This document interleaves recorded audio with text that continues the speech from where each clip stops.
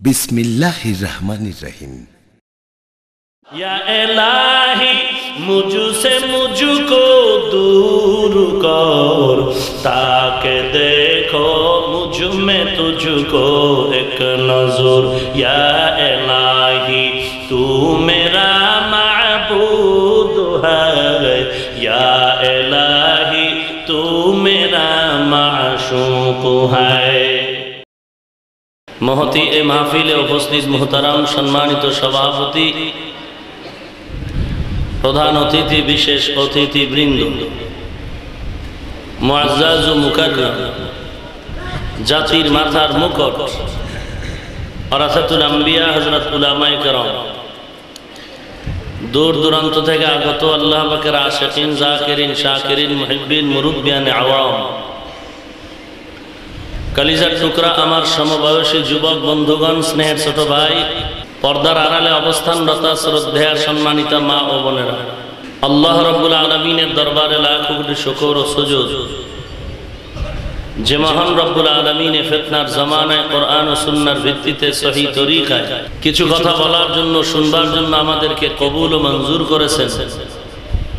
নেয়ামতের শুকর আদায়ার্থে মুসলমান হিসেবে ঈমানের আওয়াজকে উঁচু করে এক আওয়াজে উচ্চ কণ্ঠে সকলেই কালিমাতুশ শুকর উচ্চারণ করি আলহামদুলিল্লাহ। লক্ষ কোটি দরুদ ও সালাম সাইয়্যিদুল মুরসালিন, রাহমাতুল লিল আলামিন, শফিউল মুযনিবিন, খাতামুন নবিয়্যিন, সাইয়্যিদুস সাকালাইন, ইমামুল মুরসালিন, শফিউ আযম, রসুল আকরম, রহমত আলম, নবিয়ুল আরব ওয়াল আজম, হাবিবে কিবরিয়া, আশরাফুল আম্বিয়া, সৈয়দুল আম্বিয়া, শফিউ মাহশর, সাকি কৌসর, আকায়ে নামদার, মদিনা কা তাজদার, আফতাব নবুওত, ফখরে মওজুদা, सैयदुल मखलूक़ा हज़रत मुहम्मदुर रसूलुल्लाह सल्लल्लाहु अलैहि वसल्लम। कुरान हकीमेर सूरा बाकारार 183 नং आयात आमी आपनादेर सामने पड़ेছি। रसूलुल्लाह सल्लल्लाहु अलैहि वसल्लमेर असंख्य अगणित आमिও बाणी पवित्र हादिस शरीफेर मध्य থেকে দুটো হাদিসের অংশ তিলাওয়াত করেছি। কোরআন সুন্নাহর আলোকে সহিহ তরিকায় ইখলাস ও রুহানিয়াতের সমন্বয়ে কিছু কথা আমাকে বলার মতো, আপনাদেরকে শুনবার মতো হিম্মত, তৌফিক, ধৈর্য আল্লাহ পাক দান করুন, আমিন। প্রতিকূল পরিবেশ, ঝড় বৃষ্টির এই মৌসুম, মাঝখানে প্রচন্ড গরমের তাপমাত্রা, এর মাঝেও আল্লাহর শুকর, আজ এই পাহাড়তলি 12 কোয়ার্টার এলাকা এক জনস্রোত নয়, জনসমুদ্রে পরিণত হয়েছে।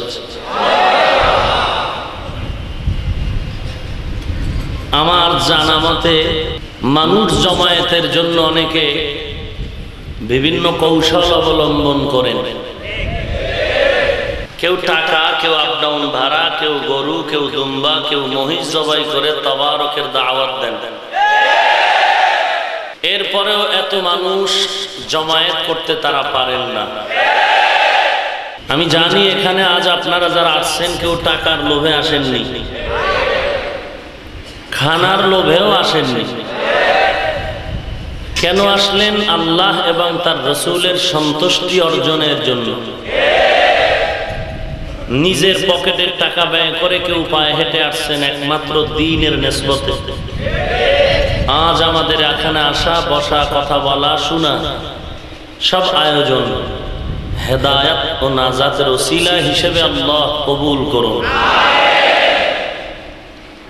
আমাদের এই কষ্টটুকু যেন বিফলে না যায়। আজ এই জনসমুদ্র দেখে সবাই খুশি, সবাই খুশি নি?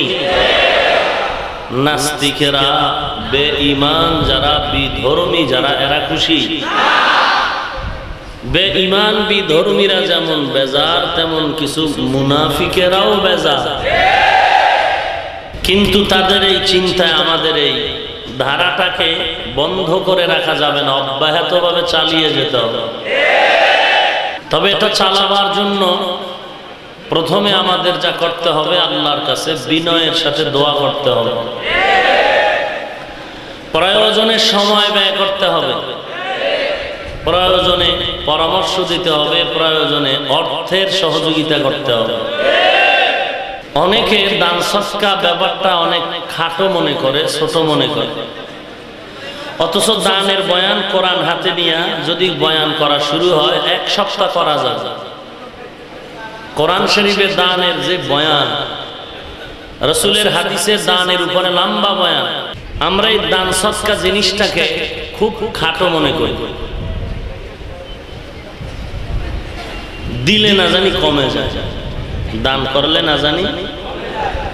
আচ্ছা একটু বলুন তো, আমাদের স্রষ্টাকে কে বানাইছেন? আপনারা কি কথা জানেন যে আমরা মানুষ যারা গোটা সৃষ্টির ভেতরে আমরা শ্রেষ্ঠ? জানেন এই শ্রেষ্ঠত্বের মর্যাদা দিছেন কে? Bill Clinton, Abraham Lincoln, Plato, Aristotle, মাও সেতুন? কে দিয়েছেন? বানাইছেন কে? সম্মান কে দিলেন? যে আল্লাহ বানাইলেন সেই আল্লাহ শ্রেষ্ঠ মর্যাদা দিলেন। এই দুইটা কথা কি সবাই একমত?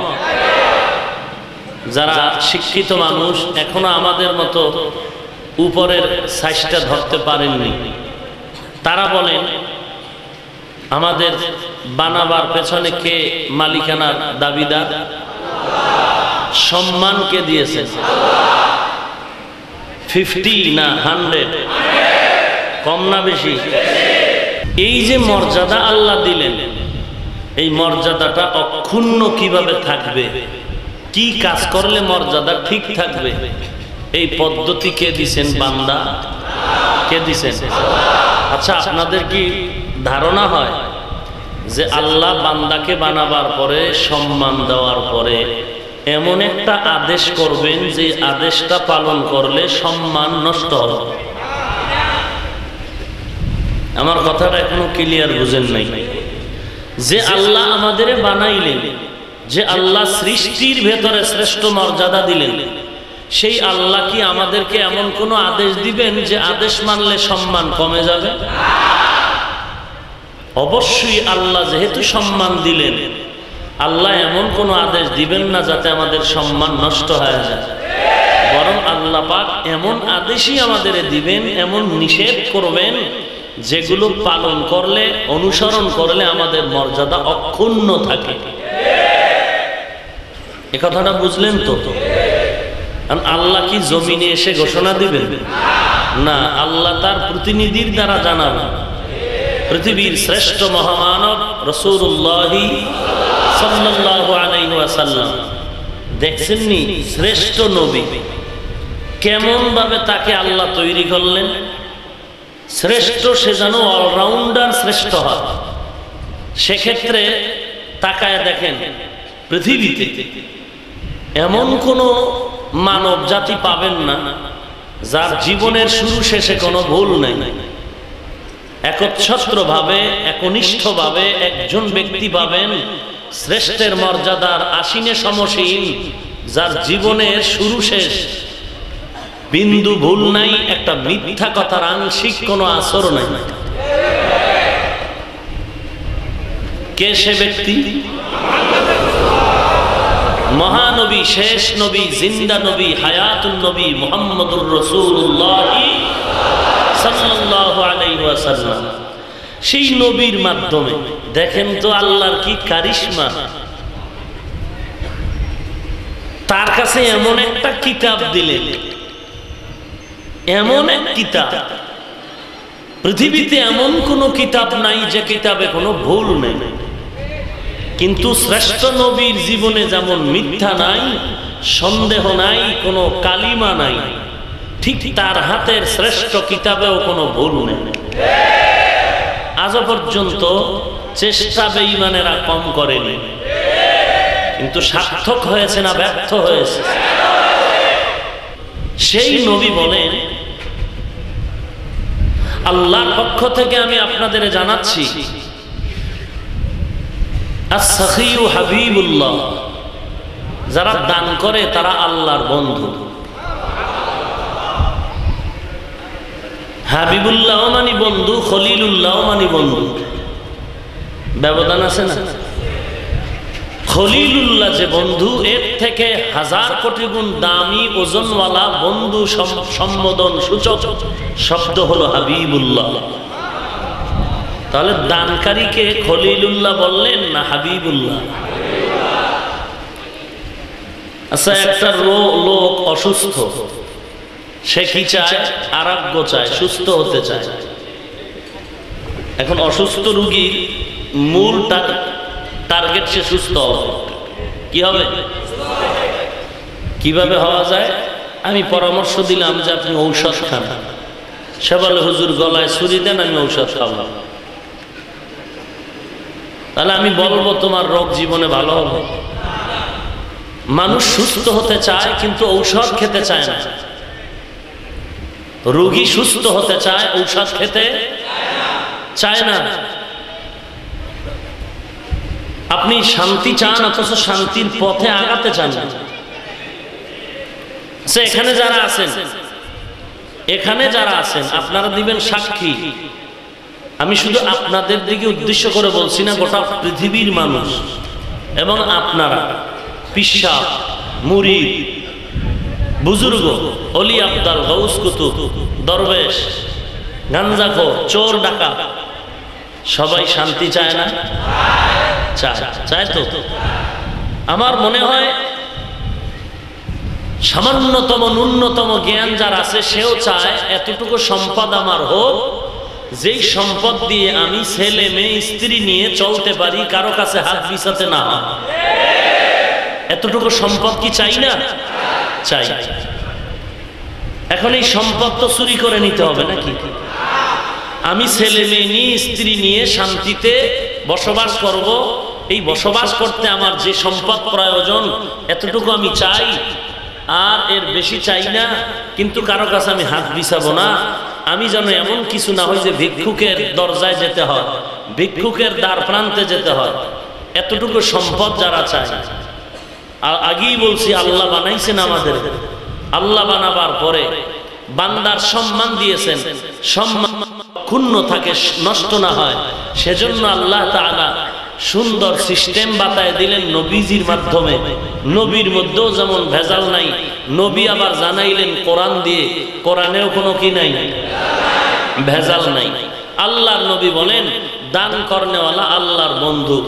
রাসূল ভিন্ন হাদিসে বলেন আস-সাদকাতু তারুদ্দুল বালা ওয়া তাজিদু ফিল উমার, দান সদকা করলে হায়াত বাড়ে, মুসিবত দূর হয়ে যায়। আমার মনে হয় এখানে কেউ নাই যারা মুসিবত চায়, বরং মুসিবত থেকে বাঁচতে চায়। বাঁচতে চাই না তো? মুসিবত থেকে বাঁচার পদ্ধতি শ্রেষ্ঠ নবী, শ্রেষ্ঠ কিতাব দিয়া আল্লাহর পক্ষ থেকে জানাইলেন, দান করলে মুসিবত থাকবে না। তো আপনি যদি রসুলের কথা বিশ্বাস নাই করেন তো হিন্দুরা করবে, খ্রিস্টান করবে, কে করবে? আমরা বিশ্বাস করব বলেই তো মুসলমান। কোরআনের কথা, রসুলের কথা বিশ্বাস করব, এজন্যই তো আমরা মুমিন, আর এজন্যই তো এখানে বসছি। না হয় আমাকে পাওয়ার কি কম? একটা রিক্সাওয়ালাও তো এই নর্মাল বিছানে বসতে চায় না। কেউ যদি বিবাহের অনুষ্ঠানে দাওয়াত দিয়ে রিক্সাওয়ালাকে এরকম বসতে দেয়, বলবে? যত বড় নিম্ন স্তরের লোক হোক না কেন, গরম হয়ে যাবে মেজাজ। কিন্তু আপনারা এই নিম্ন বিছানায় বসে আছেন কেন? কোরআনের মহব্বত আছে, এজন্যই তো। তাহলে রসুলের হাদিস বিশ্বাস তো আমাদেরই করতে হবে। কই করলেন? দিনের পথে টাকা পয়সা চাইলেই বলে নাই নাই। কেন নাই? এই গজব, সেই গজব, এই গজব, সেই গজব। আচ্ছা, আপনি এপ্রিল মাসের আমাকে হিসাবটা প্লে করুন। সংসারে কত টাকা ব্যয় করেছেন এপ্রিলে, আর আল্লাহর পথে কয় টাকা ব্যয় করেছেন? হিসাব দেন। আমি হিসাব না নিলেও আপনাকে বিবেকের কাছে হিসাবটা দেওয়ার জন্য বলছি। আপনি যদি এপ্রিল মাসে সংসারে খরচ করেন 20,000, আমার মনে হয় আপনি আল্লাহর পথে 20 টাকাও দেননি। আপনি কিন্তু ঠিক বলতেছেন, তাহলে সাক্ষী আপনিই দিচ্ছেন। বুঝেননি কথা? অতএব বুঝা শুনে ঠিক বললেন। আপনি যে 20,000 টাকা এপ্রিল মাসে সংসারে ব্যয় করলেন, আল্লাহর পথে 20 টাকাও দিলেন না, এরপরও বলেন নাই নাই নাই নাই নাই নাই, এই গজব সেই গজব। তওবা করুন, না হয় খোদা কিন্তু চূড়ান্তভাবে নাই বানায় দিন। ছেলে থাকতেও দেখবেন নাই, মেয়ে থাকলেও নাই, ম্যাডাম আছে নাই, ছেলে থাকতেও নাই, মানে ছেলের কারণে আপনার মামলা। এমন ছেলে বাবার কোনোদিন প্রয়োজন হয় না। মেয়ের কারণে বাবার মান সম্মান নাই, এমন মেয়ে থাকা না থাকা সমান। স্ত্রী আপনাকে মহব্বতের নজরে সালাম দেয়নি, কথা বলে না, এমন স্ত্রী থাকা না থাকা সমান। থাকিয়াও নাই, টাকা পয়সা আছে কিন্তু এ দিয়ে কাজ হচ্ছে না, ব্যাংকে জমা রাখছে, এরপরও জিহ্বা দিয়া তাজা মিথ্যা কথা বলে নাই। আপনি কত বড় মিথ্যাবাদী, পৃথিবীর শ্রেষ্ঠ মিথ্যাবাদী আপনি। আপনার ব্যাংকে টাকা আছে, আপনি বলেন নাই। আপনার ম্যাডামের ঘরে টাকা আছে, আপনি বলেন নাই। আপনার সুখে যে টাকা আছে, আপনি বলেন নাই। কার ক্ষেত্রে বললেন? চোরে যদি বলতো টাকা আসেনি, সেখানে নাই বলাটা যুক্তিযুক্ত ছিল, কিন্তু কোরআনের খেদমতে মসজিদে টাকা দেন 10 টাকা নাই, চূড়ান্ত এক মিথ্যা কথা। আপনার অবস্থা এমন হয়, আপনি মসজিদে 20 টাকা দেননি, খোদা এমন গজব একটা দিয়ে দিছে 20 লক্ষ টাকা নাই। তো নাই যে বলছেন, খোদায় নাই বানায় দিতেছে। টাকা থাকলেও কি নাই, নাই নাই, সব শেষ। অতএব তওবা করুন। মুসিবত থেকে বাঁচতে চান? চান না কেউ? তো রসুল বলেন মুসিবত থেকে বাঁচতে হলে দান করো। বড় লোক হতে চান? সেও চান না। বড় লোক হবেন না, কিন্তু চলার মতো সম্পদ চান। রসুল বলেন দান করলে সম্পদ বাড়ে। এক সাহাবীর ঘটনা, নবীজির কাছে দোয়া চাইলেন, নবীজি একটু সম্পদে বরকত হোক দোয়া চাই। নবীজি দোয়া করলেন, আল্লাহ এর সম্পদে বরকত বাড়ায় দাও। এত বাড়লো। আর একদিন নবীর গিয়া কয়, নবী এমন কি দোয়া আছে কইরা দেন যাতে সম্পদ কমে যায়। নবী বললেন দান সদকা কমায় দাও, সম্পদ কমে যাবে। কথা বুঝেন? কি বুঝলেন? থাকলেও কইবেন নাই, মসজিদে চাইলেই বলবেন নাই। আপনি বলেন মসজিদে 20 টাকা, এত টাকার দরকার কি? আপনি দুধ, কলা আর ডিম দিয়ে ভাত খাইলে হয় না? কথা বলেন। আপনি খানার প্লেটে পুঁই শাক দিয়ে খাইলে হয় না? তো আপনি 13 রকম তরকারি দিয়ে খান, এত তরকারির দরকার কি? মাস্তানি করেন না? টাকার মাস্তানি। টাকা তো ব্যাঙের কাছেও আছে, টাকা তো সাপের কাছে আছে, টাকা তো জিনের কাছে আছে। মাস্তানি করেন। মসজিদে এত টাকার দরকার কি? চাইছে কত?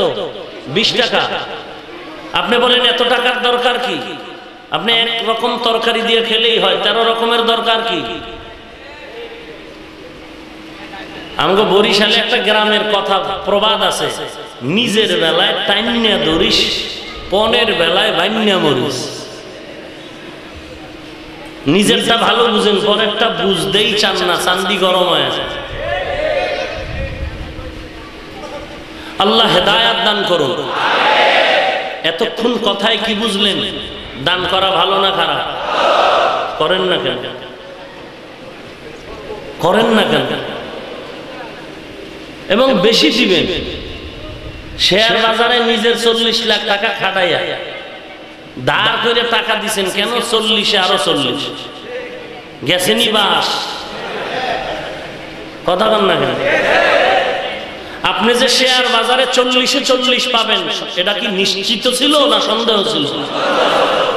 কিন্তু আল্লাহর পথে দান করলে 1-এ 70 পাবেন, সন্দেহ আছে? তো এই কথাটা আপনি বিশ্বাস না করলে বেঈমান করবে।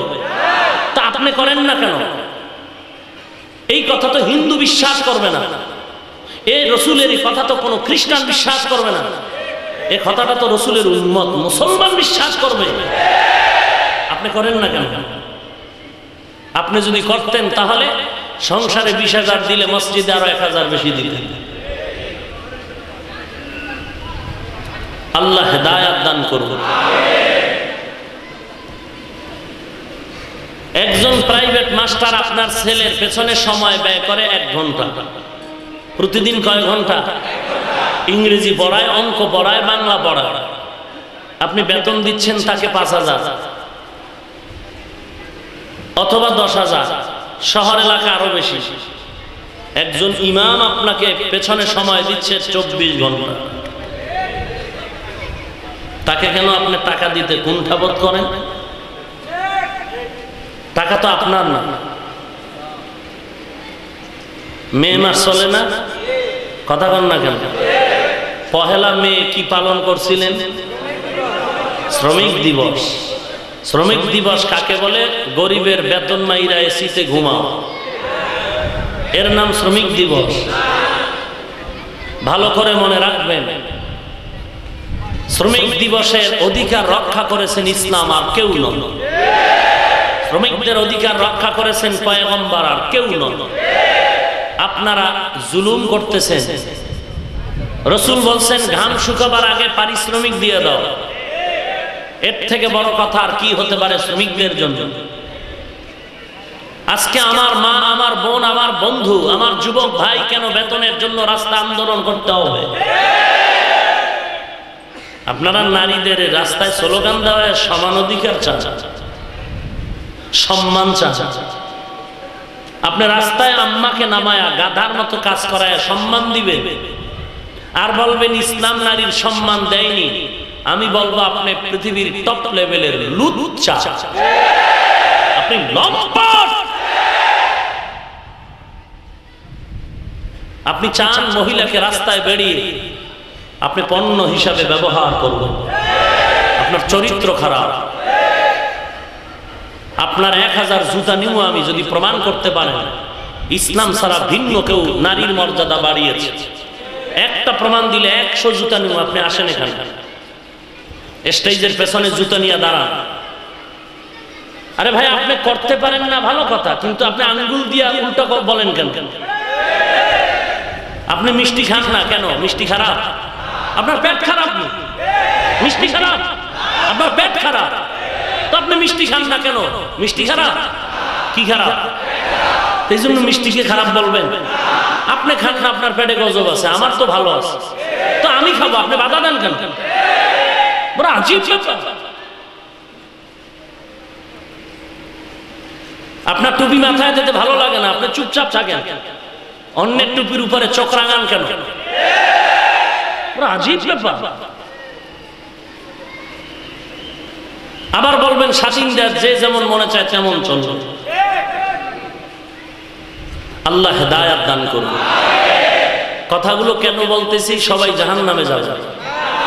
হ্যাঁ না, জাহান্নাম থেকে বাঁচাবার জন্যই বলতেছি। এখানে কেউ আমার দুশ্মন নয়, বরং সবাই আমার আব্বার থেকে আপন। কারণ আব্বা আমার স্বার্থের কারণে লাথি মারতে পারে, কিন্তু কোন মুমিনকে হাসরের দিন লাথি মারবে না।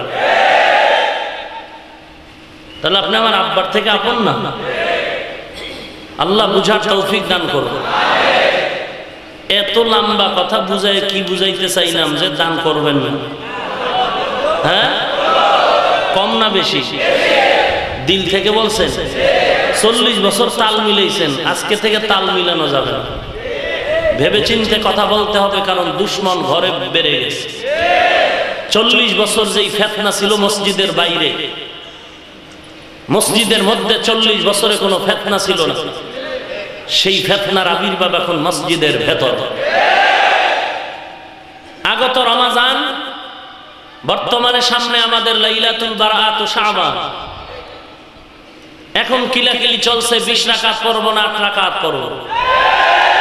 কেউ বলছেন লাইলাতুল বারাআত নামে কিছুই নেই, সব ভুয়া। খুব বুঝবেন, কারো সাথে কোনো দ্বন্দ্ব নাই, হিংসা নাই। জাহান্নাম থেকে বাঁচাবার জন্য কথাগুলো বলছি, নিরপেক্ষ ভাবে বুঝবেন। তবে আগে টাকা টাকা কিছু লইলে দিবেন, আমার জন্য নয়, কোরআনের খেদমতের জন্য দিবেন। আমার টাকা চাওয়ার কোনো শখ নাই। আল্লাহর শুকর, আল্লাহর হাজার শুকর, কিন্তু বেশি শুকর আদায় করি দেখে নেয়ামত বাড়তেছে। এমন বাড়তেছে যে মানুষ ঢাকার মাদ্রাসায় ভিড় জমিয়ে গেছে একটা প্রোগ্রাম নেয়ার জন্য। বেয়াদবি ক্ষমা চাচ্ছি সবার কাছে। কিবির মুক্ত জিন্দেগি যেন আল্লাহ আমাকে দান করেন, তাওয়াজু জিন্দেগি আল্লাহ দান করেন, হাসাদ মুক্ত জিন্দেগি দান করেন। এই কক্সবাজার, চট্টগ্রাম, সাতক্ষীরা, খাগড়াছড়ি থেকে মানুষ কষ্ট করে করে করে করে পানি ভেঙে সব হাজির ঢাকায় একটা প্রোগ্রামের জন্য। প্রায় 50টার উপরে প্রোগ্রামের দরখাস্ত দেয়া শুধু হেলিকপ্টার, যেগুলো লক্ষ লক্ষ টাকা শুধু ভাড়াই যাবে। যাহা কিছুই হোক না কেন, এগুলো কার নিয়ামত? আমি যদি একটু মাস্তানি করি, আল্লাহ পাক এই নিয়ামত ছিনায় নিতে 1 সেকেন্ড লাগবে? আল্লাহ আপনি হেদায়াত দান করুন। টাকার পেছনে ঘুরেন কেন? টাকা আমার পেছনে ঘুরবে, কারণ টাকা আমার গোলাম, আমি টাকার গোলাম না। টাকা কি আমার গোলাম না আমি টাকার গোলাম? টাকা আমার গোলাম, তো গোলাম মালিকের খুঁজবে, এটাই বাস্তবতা। আর আমি আল্লাহর গোলাম, আমি আল্লাহকেই খুঁজব। তো টাকা টাকা করেন কেন? টাকা আপনাকে খুঁজবে, তো টেনশন কিসে? আল্লাহ আপনি আমাদের সবাইকে হেদায়াত দান করুন। দান সদকা আমরা বেশি করব ইনশাআল্লাহ।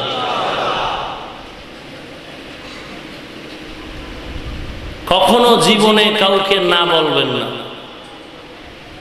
জীবনে যে আপনাকে বলছে কিছু দিবেন, আপনি 1 টাকা হলেও দিবেন। জীবনে কারো কাছে না বলবেন। সেদিন মাদ্রাসায় ঢাকাতে কিছু ব্যবসায়ী বড় বড় যুবক গেল, মহব্বত করে দেখা করতে গেছে, আর বলল হুজুর আপনাকে নিয়ে একবেলা খানা খাবো মাদ্রাসায়। তো খানা খাওয়ার আগে পরিচয় নিলাম, এক একজন সব বড় বড় যুবক, মানে সব লাইনেই বড়। তো আমি তাদেরকে কয়েকটা উপদেশ দিলাম, আপনারা ব্যবসা করেন, ব্যবসায় উন্নতি চান? বলে হ্যাঁ।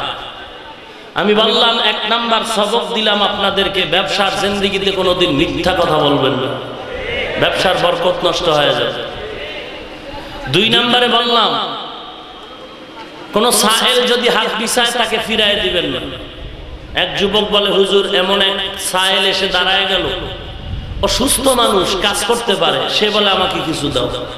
আমি বললাম বিচারপতি আমার আল্লাহ, আপনি যা দেয়া দিয়ে দিবেন, না বলবেন না। কোন কোন সময় হতে পারে ভিক্ষুক একজন আল্লাহওয়ালা হয়ে আপনার কাছে আসবে। ফজরের নামাজের পরে যুবক মাটি কাটবে, কাজে যায়, রাস্তার পারেই এক বুড়া দাঁড়ায় বলে আমাকে 2টা টাকা দিবি। যুবকের কপাল বোধহয় আগের থেকেই খোলা ছিল, ও পকেট থেকে 2টা টাকা বের করে দিল। বুড়া মানুষ ভিক্ষুকের সুরাতে বলে তুই কি চাস? আমি মানুষের সেবক হতে চাই, সেবা করতে চাই। যুবকটা বলল যে আমি দেখলাম ওই ভিক্ষুক 2 টাকা পকেটে নিয়ে হাতটা উঁচু করে ফেলল, আর কি যে বলল জানি না, হাত মুছে চলে গেল। সেই যুবক আজ কত কোটি টাকার মালিক পৃথিবীর কেউ জানে না, সরকার জানে না, ব্যাংক জানে না। মোমেন শাহী এলাকার এক ছেলে, ওর বাসায় আমি একবেলা খানা খেয়েছি আজ থেকে 3 বছর আগে। এজন্য যুবকদের বলি, যারা ব্যবসায় বরকত চাও, জীবনে কোনো সাহেলকে খালি ফিরাবা না। আর এমন সময় আল্লাহ ওয়ালার সূরাতে সাহেল আসবে যখন তোমার মেজাজটা 96 এর মধ্যে থাকবে। এই সময়ে বলবে 2টা টাকা দিবি, মেজাজ কেমন গরম, ওই সময়ে বলবে কিছু দিবি। 3 নম্বরে বলেছি তোমরা দোকানে ব্যবসার জন্য কোনো তাবিজ লাগাবা না। আশেপাশের মাদ্রাসা থেকে ছোট বাচ্চা দোকান খুলে সকালবেলা তুমি যেই চেয়ারে বসো ওখানে বসায় সূরা ইয়াসিন পড়াবা, এবং দ্রুত নগদ 500 টাকা দিবি কোরআন পড়ার হাদিয়া। তাবিজ লাগবে না। কত টাকার মালিক যে তুই হবি তুই নিজেও জানো। আল্লাহ হেদায়াত দান করুন। তাহলে আমরা দিতে রাজি, যখন যেখানে পারি কোরআনের খেদমতে তৈয়ার। বেয়াদবি মাপ চাই, একটু হাত দেখাবেন কারা রাজি। উঁচু করেন, আরো উঁচু করেন, আঙ্গুলগুলো ফাঁকা করেন, আঙ্গুলগুলো ফাঁকা করেন, হাত এভাবে নাড়া দেন, ভালো করে নাড়েন। পড়েন বিসমিল্লাহির রহমানির রহিম, আবার পড়েন বিসমিল্লাহির রহমানির রহিম। রাগ করেন নাই তো? এখন যদি চাই দিবেন, হাতটা যেহেতু আছেই পকেটে যাবে, তাহলে মোহাব্বতের নজরে যত বেশি পারেন তত দিবেন। কোরআনের জন্য রাজি? তাহলে ব্যাগওয়ালা স্বেচ্ছাসেবকরা নেমে যাবেন, আপনারা এক্ষুনি পকেটে হাতটা ঢুকায় দেন। তাড়াতাড়ি তাড়াতাড়ি তাড়াতাড়ি। যত বেশি দিবেন তত আল্লাহ বাড়ায় দিবেন, যত বেশি দিবেন আল্লাহ তত বাড়ায় দিবেন। কই লোক কই? কই বাম দিকে তো কেউ নাই। আপনার লোক রেডি রাখতে না বলছে আগে? মাঝখানে নাই, বাম পার্শ্বে নাই, সময় কম। মুজাহিদ ভাইয়ের একটু দ্রুত করতে হবে। বাম পার্শ্বে কেউ নাই, পেছনে কেউ নাই, মাঝখানে নাই। সবাই যদি উঠায় তো দিবে কে? কিছু লোক দাঁড়ান, বাকিরা বসে পড়ুন, কথা বন্ধ হয়ে যাবে। আর ডান পার্শ্বে মানুষের চলাচলের পথটাকে একটু ক্লিয়ার রাখার চেষ্টা করুন। জাহিদ আলম এবং আকবর হোসেন, মোহাম্মদ আলমগীর হোসেন, এরা এই মাহফিলের ইন্তজামের পেছনে যথেষ্ট সহযোগিতা করেছেন। আল্লাহ পাক এদেরকে উত্তম জাযা দান করুন।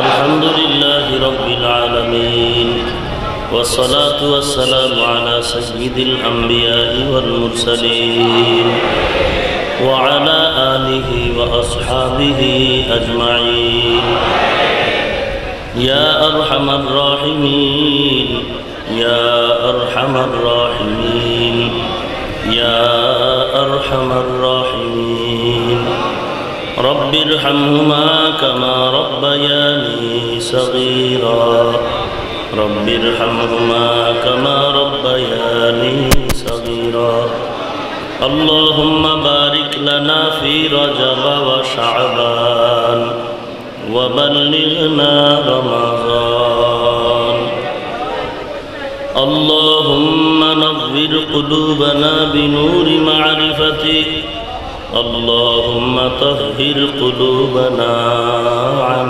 غيرك رب اشرح لي صدري ويسر لي أمري واحلل عقدة من لساني يفقه قولي سبحان الله وبحمده سبحان الله العظيم اللهم اجعلني من المستجابين للدعوات اللهم إني أعوذ بك من زوال نعمتك وصلى الله تعالى على خير خلقه محمد وآله وأصحابه وأزواجه وأهل بيته أجمعين آمين آمين آمين برحمتك يا أرحم الراحمين